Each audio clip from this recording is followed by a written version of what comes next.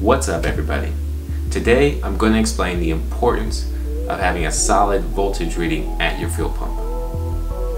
Now, why am I even talking about voltage at the fuel pump? So if you don't know, the job of the fuel pump takes fuel from a gas tank, pumps it into the motor.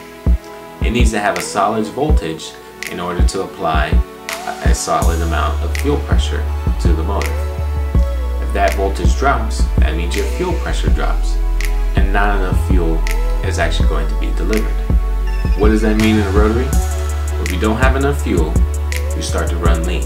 When you run lean, that means you have too much air and not enough fuel. When that happens in a rotary, things go boom. So I want to avoid that at all costs, because my goal for this build is to make it reliable and durable. And I want it to last a long time, so longevity is important. Now what I'm doing today in this test is I'm measuring the voltage drop that occurs from the front of the harness all the way to the rear of the harness.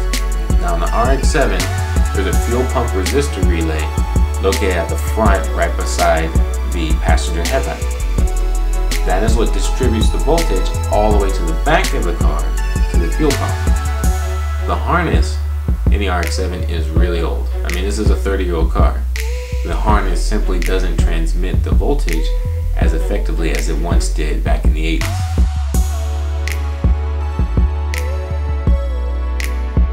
I'll be measuring the voltage drop that occurs across the harness. If it's a significant amount, that's probably a sign that I need to rewire the fuel pump. For this test, I start with some wire cutters, some wire crimps that are not pictured here, a voltmeter, an assortment of splice connectors, and a couple strands of wire, and maybe some electrical tape in case you need it. I then splice into the wire that runs to the fuel pump from the front to the rear. Before I begin testing, I do a quick check with the car idling, and I can see that the voltage is around 9 volts at idle. Now I'm ready to test.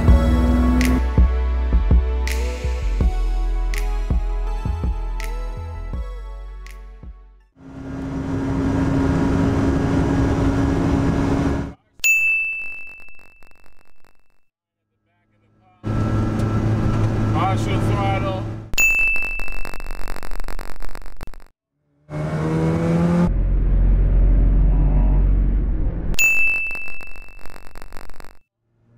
Full throttle.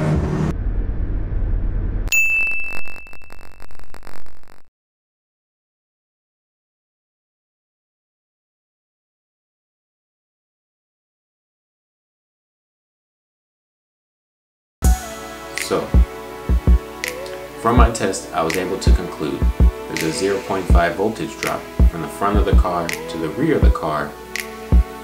In my opinion, this is enough of a drop to make me want to rewire the fuel pump. You gotta remember, I did this test at a light electrical load. The electrical system didn't have to power the headlights, any radio, no AC, well, I don't have AC, or anything else for that matter.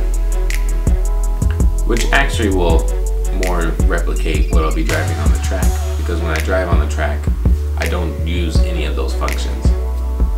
And I very rarely drive the track at night where I need the lights on. But it would be interesting to see how these results are varied when you have a heavy load on the system. Maybe I'll do that next for the next test, but this quick test was simply to determine if I needed to rewire the fuel pump before I actually install it. And that's what I'll be doing next in the next episode. Thanks for watching this quick clip, and I'll see you guys again.